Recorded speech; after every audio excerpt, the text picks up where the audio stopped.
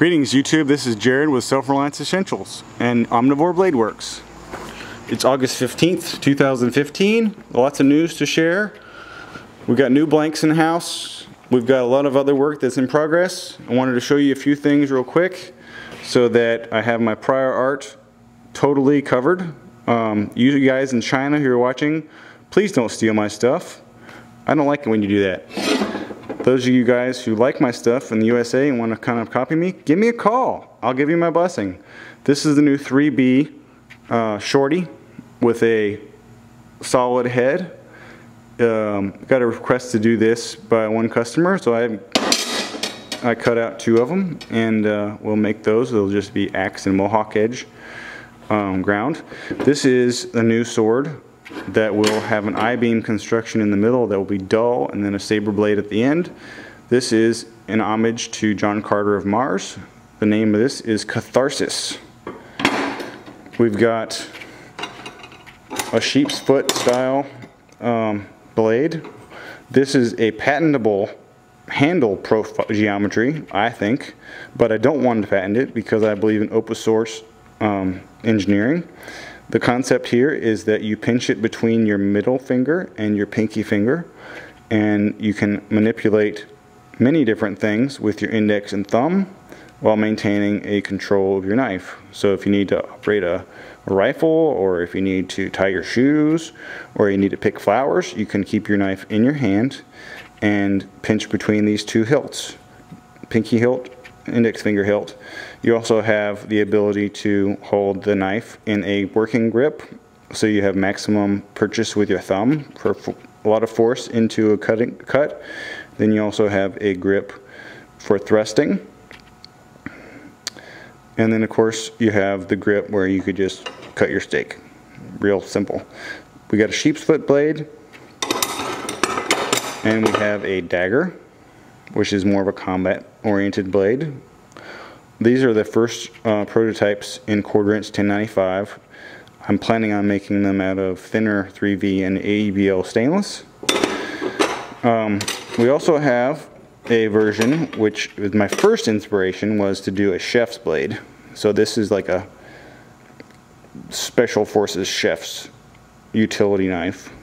Wide blade for cutting up your chives and cattail tubers, potatoes and whatnot when you're trying to survive out in the open. And then also a Bowie knife, or clip point Bowie blade, such as this, which is what I'm working on. That's why I'm pushing forward right now, because I got 13 of these to make for a friend of mine who's having a wedding, and 13 groomsmen.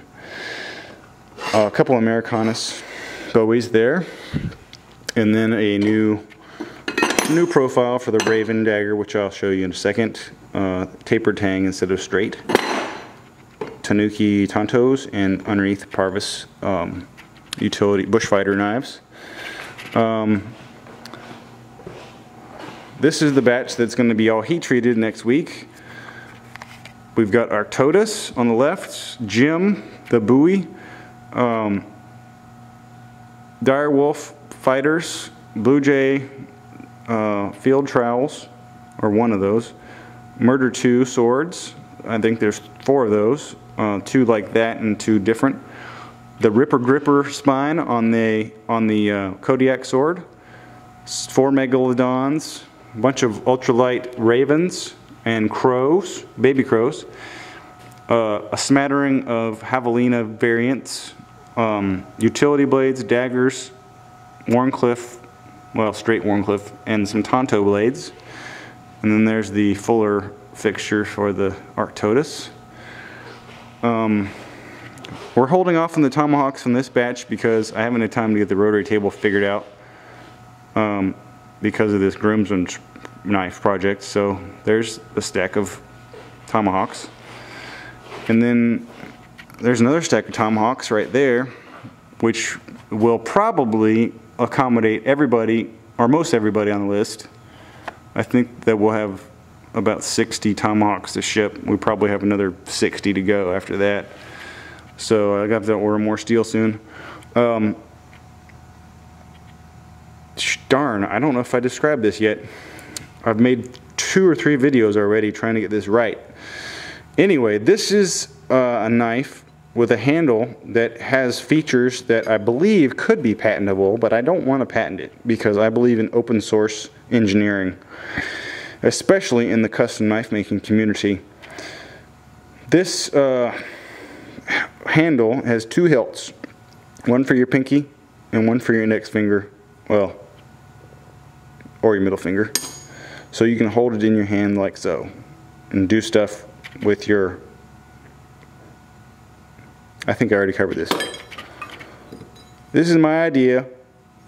It was inspired somewhat from Sly Steel, so I pay homage to them, but the differences are pretty apparent.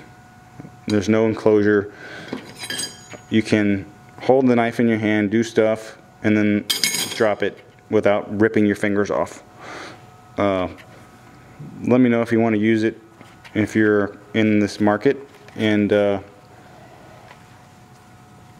give you my blessing as long as you're not doing it somewhere else other than America.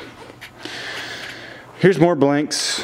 We got a new dagger, the Unkindness, and then we got a couple of Horus short swords, Horribilis.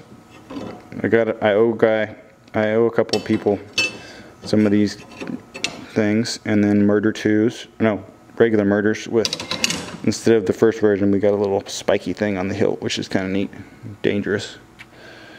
Back in the grinding room, which will eventually house that Wilmot grinder, but I have been so busy with other things that I haven't made the stand yet. I haven't bought the steel for it.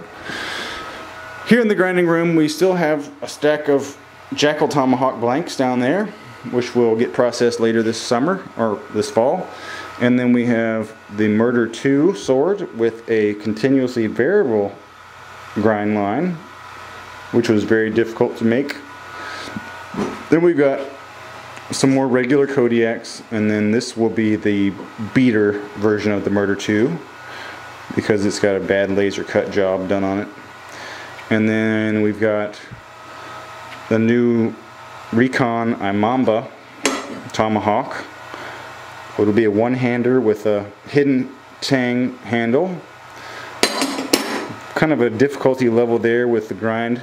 And then this is going to France. This is a Kodiak I owe a fellow named Jean, which I wish I'd been able to finish a long time ago, but I didn't. So, Jean, if you're watching this, it's coming soon. And then we have a onesie, or 1 out of 3Z actually, of a more authentic shaped Wakizashi. Not authentic at all, but more authentic than the previous. That's all I got for you right now.